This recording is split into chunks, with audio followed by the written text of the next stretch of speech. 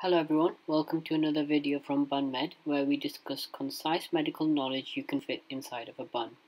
Today we will be exploring a case presentation and looking into the disease profile for Hodgkin's lymphoma.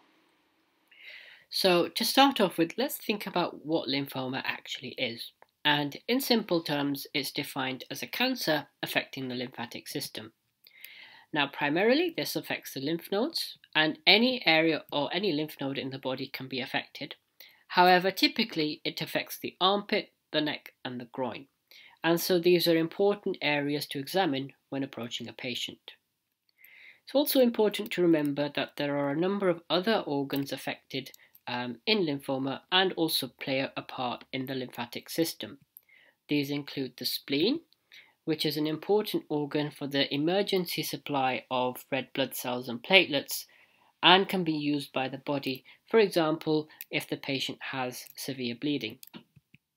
Additionally, another important organ to consider is the thymus, and this is a butterfly-shaped gland important for the maturation of T cells. Okay, so now let's start by categorizing lymphoma, as I find this is quite useful when it comes to thinking about what type of lymphoma a patient might have. And there are three main ways that you might be able to categorize lymphoma.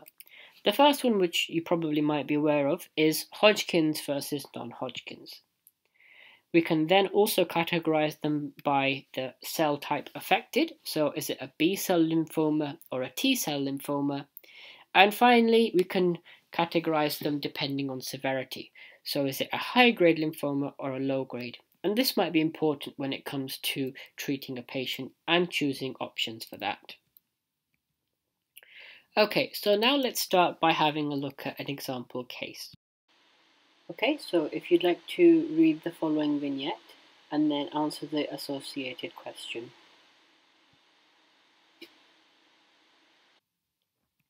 So here I've highlighted the key details that I feel are important to pick up on. So first of all, this is a young male who's complaining of a lump, and he describes it as rubbery and non-tender. We're already thinking at this point that this is potentially concerning.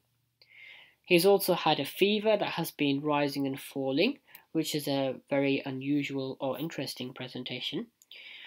And then we have this patient who's complaining of quite a lot of weight loss, and he also has some night sweats. So we do some further investigation, and basic bloods show, that should say hemoglobin of 100, platelets 208, white cell 1.3, and an MCV of 93. And as you can see, I've highlighted the abnormal pathology here. So this patient has anemia, as you can see, and he also has a low white cell count. So we decide to do more investigations, and we do a biopsy of the lump to see what might be going on. And on biopsy, this is a histology slide showing these cells.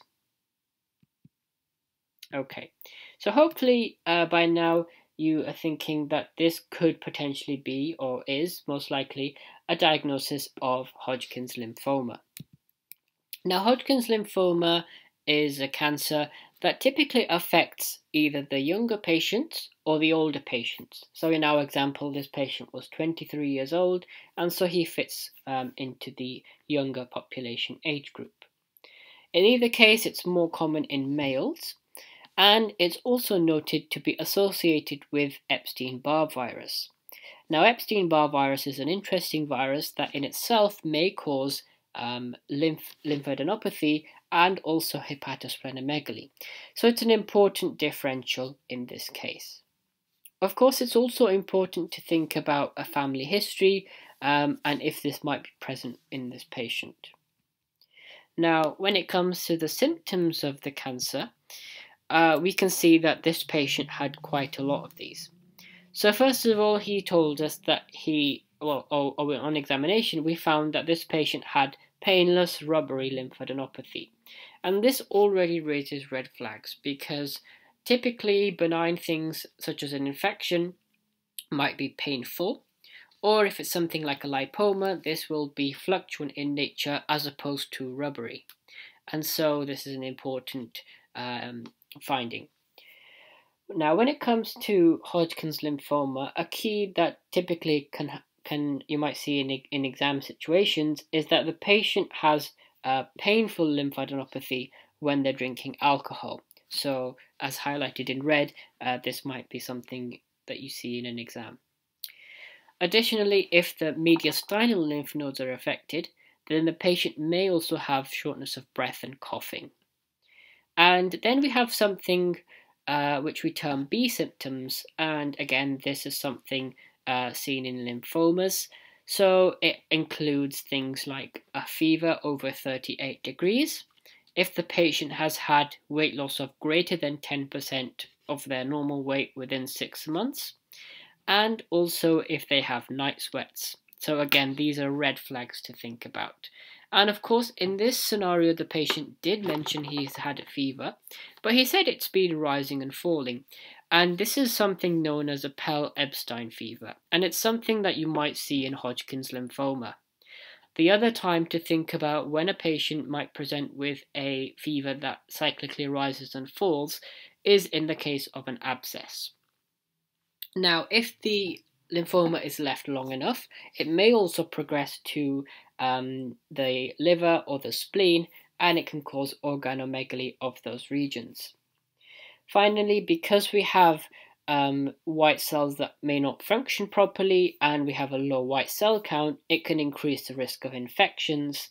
And also, if the lymphoma potentially spreads to the bone marrow, which is, of course, the production factory of red blood cells, then it may reduce the hemoglobin and therefore cause anemia. So the patient may find that they are getting tired more easily, they may feel pale, and again, this can cause shortness of breath as well. So let's think about the different subtypes of lymphoma in the case of Hodgkin's lymphoma, and this might be important for treating a patient, for example. So the most common type of Hodgkin's lymphoma seen in the UK is nodular sclerosing. And again, in exam situations, typically they will tell you about this patient who has mediastinal lymphadenopathy. And so this is a key word to think about when it comes to the exams. Another type is mixed cellularity. Then we have lymphocyte predominant and lymphocyte depleted. Now, earlier I mentioned that it was important to subtype a patient's lymphoma because it may tell you how to treat them. And this is very true because it depends on the prognosis. So lymphocyte predominant lymphoma has the best prognosis, whereas lymphocyte depleted has the worst prognosis. And nodular sclerosing and mixed cellularity both considered to have a good prognosis. So it's not the best, but at the same time, it's not the worst. And now when it comes to investigations of Hodgkin's lymphoma, again, as we did in the case, you want to start off by doing basic blood tests, assessing for the levels of white cells, if the patient is anemic. And then you also want to do a baseline kidney and liver function test. And this is important for two main reasons.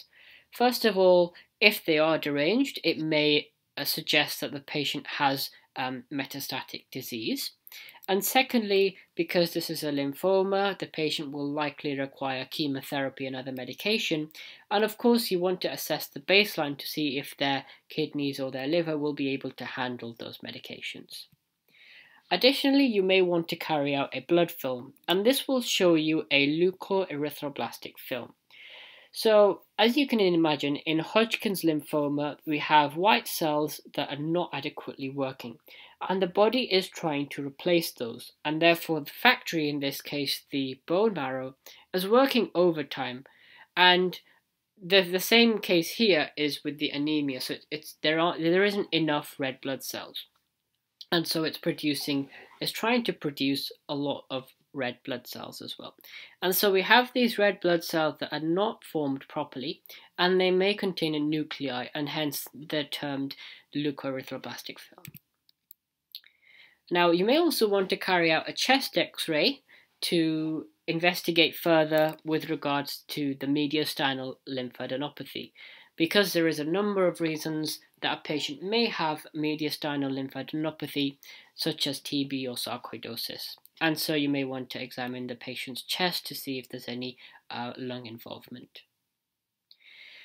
We also want to do a biopsy, and this is important because Hodgkin's lymphoma has a certain type of cell seen under the microscope, which you saw on the previous slide, which is called a Reed-Sternberg cell. And so if these are present, then it suggests that the diagnosis is Hodgkin's lymphoma. We can also do a biopsy of the bone marrow to see how that process is working as well. Now, you also want to consider doing CT or imaging tests. So first of all, typically you will consider doing CT thorax, abdomen and pelvis to look for any metastasis. If metastasis is seen, then it will be staged using a PET CT. And this brings me on to the next point, which is the Arbor staging. Now, this is a staging system used for both Hodgkin's and non-Hodgkin's lymphoma, and again, it will help to guide treatment and explain to the doctor and the patient how severe the patient's lymphoma is. So if we start off with stage 1, this is when the lymphoma is on a single site on one side of the diaphragm. And here you can see that the red line is illustrating the diaphragm. Stage 2 is more severe. So you have 2 or more sites, but they are still on the same side of the diaphragm. Stage 3 is where the disease is starting to spread on alternate sides of the diaphragm. And this could be 1 lymph node, it could be 5 lymph nodes. But the point is that they are on both sides of the diaphragm. And then finally, for stage 4, which is the worst prognosis, we have metastatic disease. So now it's spreading outside the lymphatic system into organs such as the liver, and also the bones might also be affected. Okay, so now let's think about the Hodgkin's lymphoma and how it might be treated. So the key principles to treating Hodgkin's lymphoma is chemotherapy and radiotherapy. And typically the regime used for Hodgkin's lymphoma in the UK is ABVD. So this includes doxorubicin, bleomycin, vinblastine, and dacarbazine. Radiotherapy can again be used as an adjunct, and of course it's important to think about supportive care as well. So if the patient has a fever, they will need to be given antipyretics. If they're vomiting, antiemetics. If they have an infection, then of course that needs treatment with antibiotics. So that's everything for today. Thank you for watching the video, and feel free to leave any questions or comments below. Otherwise, it would massively help us if you could like and subscribe to the channel. See you next time.